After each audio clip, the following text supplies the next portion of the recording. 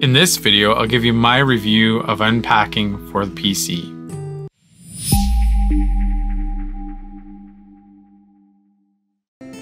Unpacking is sold as a zen-like puzzle game with the familiar act of unpacking boxes after a move.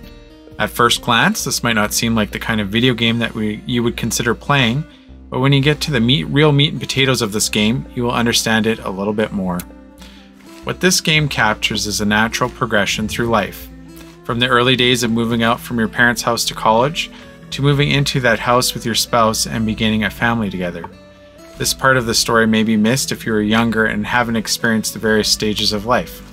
As someone who is in their 40s, has kids, and has had one of them move out of our family home, I could really relate to this story. Instead of making this game about time limits or crazy goals to achieve, they take a more relaxing approach, allowing you as much time as you need to unpack your new home. There is no dialogue, just boxes that you need to unpack and arrange in the rooms of your house. This varies over time and over the 8 different homes you will be unpacking in. From one-room dorm rooms to a multi-room house, you'll be working to place all of the objects from the boxes into their proper rooms. One of the nice things about this game is that it isn't too particular as to where you place your things.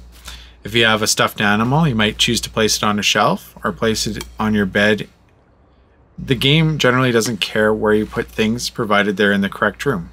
For example, if you try and place a coffee maker in the bathroom, the game will not let you progress to the next rooms until it is in the room that it belongs.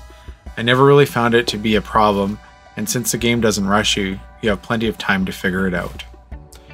When it comes to the amount of time that it will take you to finish this game, you can expect about 2 hours of entertainment. This will vary depending on how fast and fussy you are when it comes to placing these objects, so your mileage will vary. In terms of replayability, it is one of those games that once you play it through one time, there's really no reason to play it again. For the completionist out there, you might get a little more mileage out of the game as there are achievements that you need to complete and it might take you just a little bit longer to do them. So my final verdict is that I would say that Unpacking is a good game and a great value provided you can get it on sale. For the regular price of $22.79 Canadian, I really didn't feel that there was good value there. But if it is a game where you can have more than one person in your household play, for example, say a husband and wife, it might be a good choice for your next video game purchase. Have you played Unpacking? If so, share your opinions and experiences in the comment section below. And otherwise, thank you for watching today. We'll catch you in the next video.